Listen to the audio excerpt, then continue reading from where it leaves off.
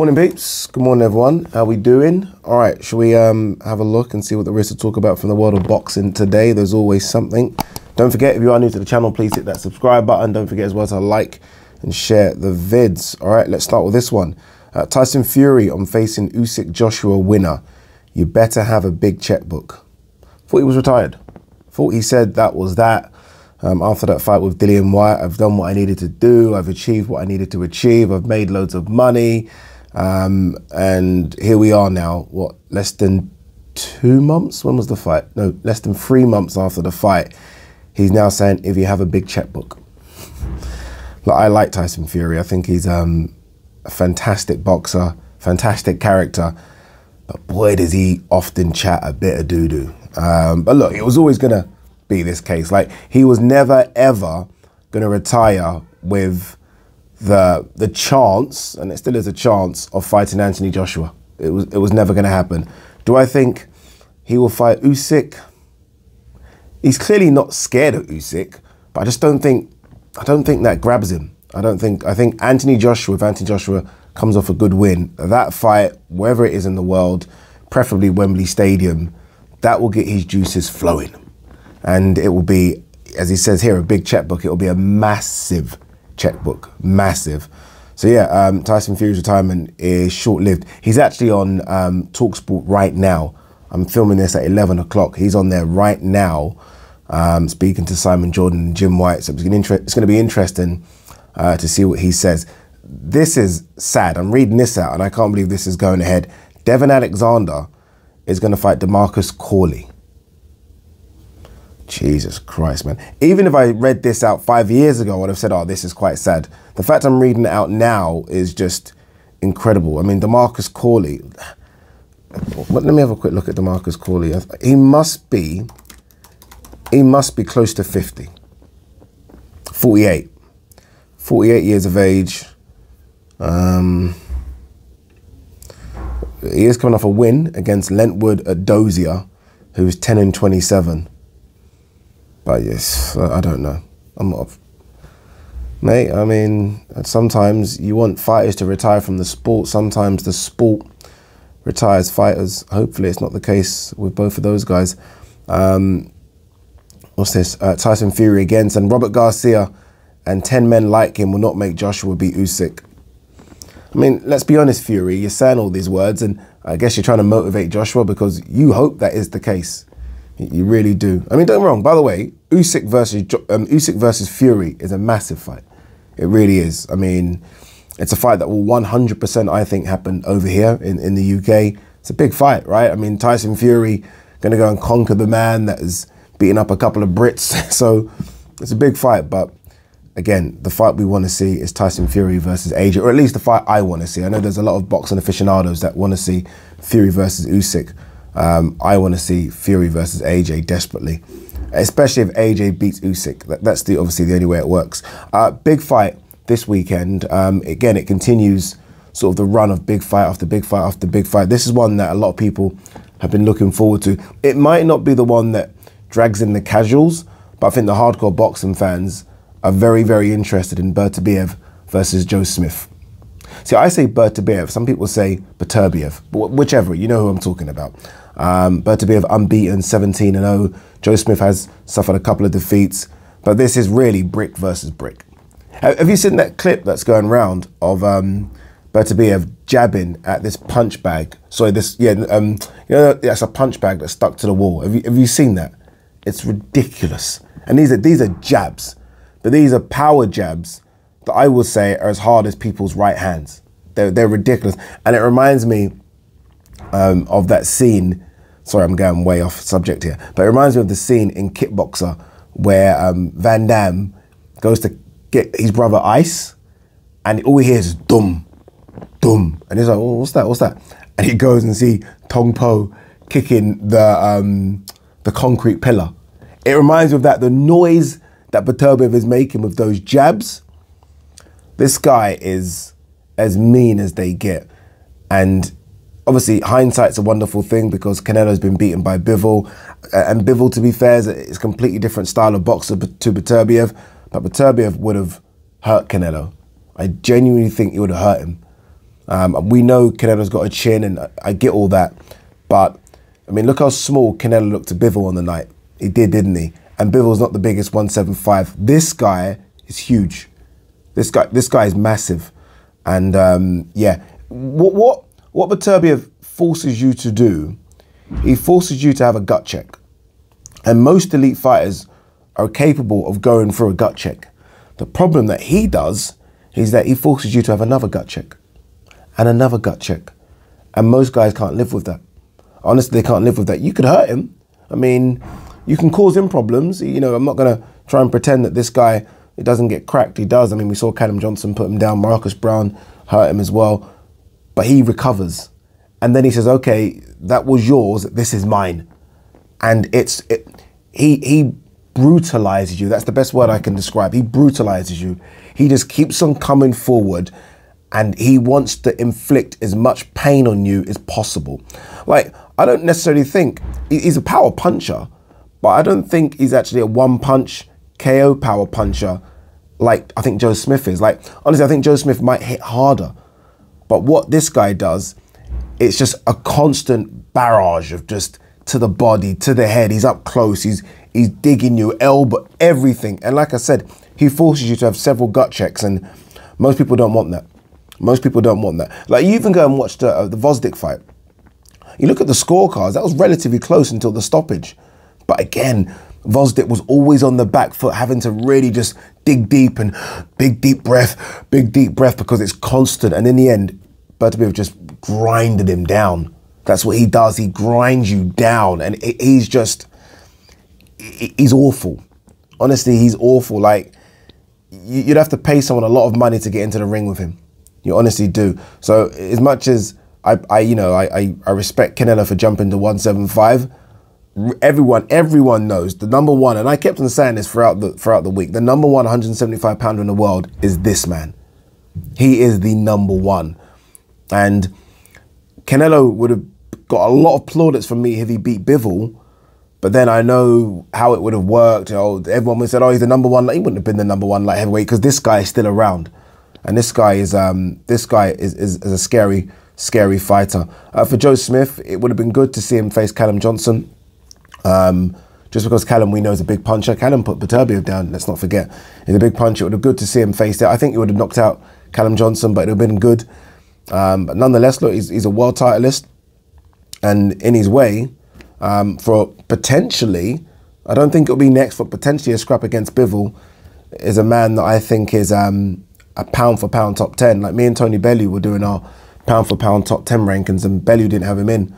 I think, you know, I think Bellew had him, I think we discussed off camera, I think Bellew had him like 14 or 15. For me, he's in the top 10.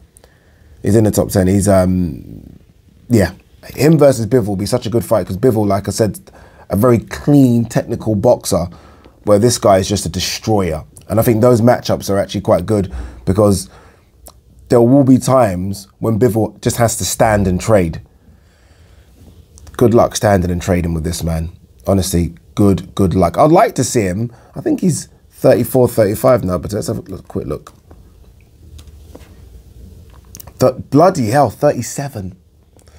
37. I was going to say I'd like to see him maybe have a go at cruiserweight, but he won't now. I think 37, there's maybe only a year left in him. Maybe only a year left. And look, as much as I think he's the number one, I mean, he does get hurt in these fights. I mean, so there is wear and tear on the body, but for me, he's still fucking incredible. I've watched recently that fight with him versus Usyk in the amateurs, where I think they went 2-1. I think Usyk beat him twice, Beterbiev beat Usyk once. Go and watch that scrap. And look, I mean, Usyk, we know, is a great boxer, and it's a long time ago. I think it was the 2012 Olympics, so it's a long time ago. But if you watch the way in which he just applies pressure on Usyk, who's a fantastic mover, and Usyk, you can see, he's a lot bigger than him as well, but the way in which he just constantly applies pressure, he is a dangerous man. And I look forward to this fight, because Joe Smith can crack him, but I know he will get up Beterbiev, and then it's a case of, all right, let's see what you got, motherfucker. And yeah, frightening. All right, what else have we got? Floyd Mayweather will face Mikuru Asakura. Floyd Mayweather's just taking all this easy money on the table. Look, good luck to him. Good luck to him. I would prefer. It's funny. Some people have had digs at this, like what's Floyd doing with these exhibition fights. I just read out to you Devin Alexander versus DeMarcus Corley, and don't get me wrong, those guys will never be able to sort of get the money that Floyd's getting for an exhibition fight. I'd rather they do this, what Floyd's doing, than have real fights per se. Like what Floyd's doing. I mean, if you watch his fight in Dubai, that's not even a sparring session. I don't know what that is. That's just a little runaround, right? It's just a little nothing. Got paid millions. I'd rather they do that than do what we see fighters do when the career's done and they continue fighting, like Roy Jones having serious fights, and again, fucking DeMarcus Corley having serious fights. I'd rather that. But Floyd, they're going to pay $1 million to do these things. He's going to do them. He's going to do them. Daniel Dubois says he wants Dillian White next. That's the fight. I'm coming to clean up and take out whoever. Steady on, big man. You beat Trevor Bryan. Steady on. Not disrespecting your win, but that's Trevor Bryan. Everyone in the top 50, everyone in the top 30, I think, would have done that to Trevor Bryan. But obviously, look, you know, I like it. You're calling out some people. It's good. I hate when fighters say, you know, whoever they put in front of me. It's the worst thing when I interview a fighter and they say that. In my head, I'm just dying. I'm dying inside. Like, what do you mean? Call out someone. This is your opportunity. Call someone out. So it's good that he's done that. And I actually like the fight. Him versus Dillian White's a good one as well, by the way. The idea of him cleaning up, steady. But I think Dillian White's a good one. I think Dillian White is a free agent. So he can go to Sky and fight Joseph Parker. He can go to BT Sports and fight Daniel Dubois. For Dillian White, I think it's going to be a case of, especially at this stage of his career, who's offering me the biggest check? Where's the biggest check coming from? And I still think potentially that biggest check will be with DAZN, but we'll see. De La Hoya here saying the thing about Charlo and the whole PBC stable is they hide behind Al Heyman. I'm starting to think that's true. Honestly, I'm starting to think that's true. I mean, if you look at what other fighters have had to do to fight these PBC fighters, or even just to make fights for themselves, Haney has had to literally forego stuff with DAZN and go over to Top Rank and sign a deal just to make sure he can get that fight. So he's willing to kind of step out of the DAZN Matchroom thing. You look at Canelo, who went to fight Caleb Plant. Obviously, Canelo wasn't signed to DAZN and Matchroom, but had a deal with them, but said, okay, no, I'm going to go over there because I want that fight. You don't really see PBC fighters willing to kind of step out of theirs and go and get fights elsewhere. So I'm starting to believe that's true. And don't get me wrong, you can make some really good fights just within PBC, but come on, surely these guys need to step out.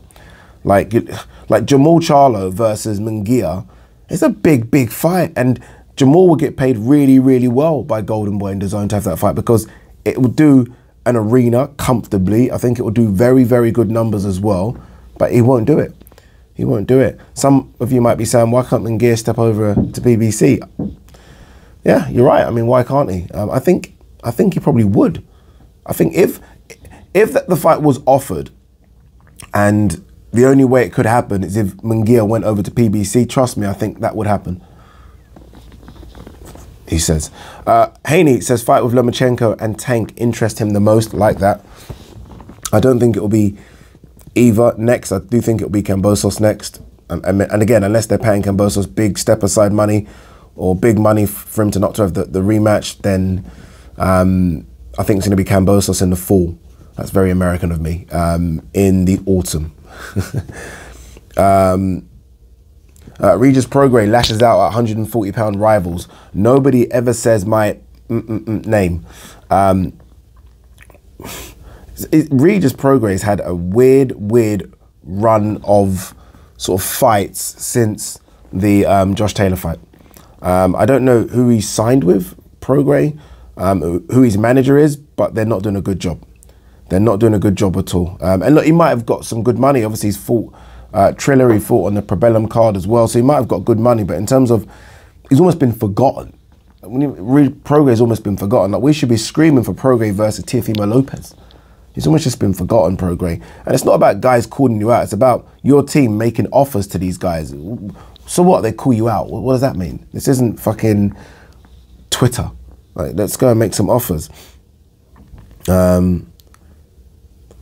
Let's have a look here. We are led to believe, there's someone who I follow on Twitter that's supposedly in the know, and I guess he's knows either camp, but we're led to believe that Terence Crawford versus Errol Spence is like 90% done. Like 90% done, and that fight will happen, just checking the time, and I've got to film at 12. That fight will happen in October. Jesus Christ. O'Hara Davis, Sandor Martin fight gives me a chance to wipe smile off Eddie Hearn's face. I think Eddie Hearn will make that fight. I don't know if Sandor Martin, coming off a win against Mikey Garcia, and then I was ringside for his most recent win, I don't know if he's going to be thinking, I want a bit more than O'Hara Davis. No disrespect to O'Hara, but surely he's not thinking O'Hara Davis. Why would he?